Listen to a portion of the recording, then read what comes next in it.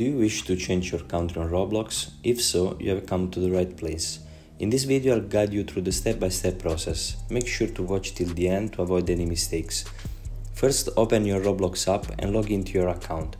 Click on the three dots in the bottom right corner, which will take you to a new page. Previously it was simple to change the country, but Roblox has removed that option.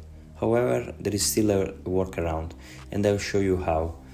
Scroll down and click on Help to access the support page. Then, look for the Contact Us and click on it. Next, select General Website Issues and proceed. On the support page, provide your birthday details as registered in your Roblox account. Here you can write a request to change your country, specifying the new country you want to switch to. Roblox support will assist you in this process. This is it. Feel free to drop any question in the comments and I'll do my best to help. Don't forget to like this video and subscribe to my channel for more helpful content. Thank you for watching. Take care.